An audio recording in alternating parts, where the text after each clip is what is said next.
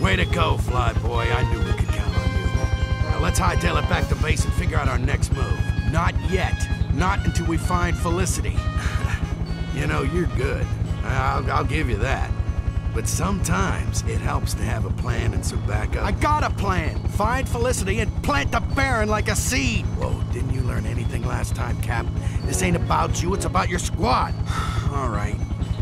But I'm gonna tell you, the first MP who tries to take me in's getting his butt handed to him.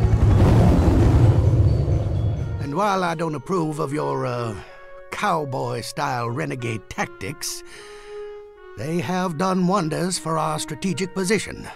This will certainly not be overlooked by the military court, and I'll testify to that fact myself, son. Thank you, sir. And with a full pardon granted to him by the Chief of Staff, Captain William Blade is ready to rebuild Green Air's superiority and fight back the Tan Menace once more. Von Beige! Von Beige!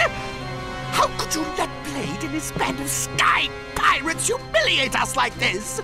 I assure you, General, his day in the sun will not last past midnight. Leave this to me. Well, he's kind of creepy, isn't he, Plastro? Any chance you could let this little old girl out so we could get to know each other better? Don't try to egg me, sweetie. I've been egged by the best. Gentlemen, your target is clear. The Tan Army's main weapons facility. We believe this is where Baron Von Beige is stationed. Which is probably where Felicity is, too. Correct. Now, it is heavily fortified, but destroying it will knock the legs out from under the entire Tan Army. Sergeant Hawk here will attempt to infiltrate the factory and locate Lieutenant Wanamaker.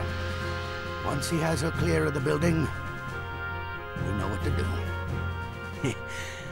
Yes, sir.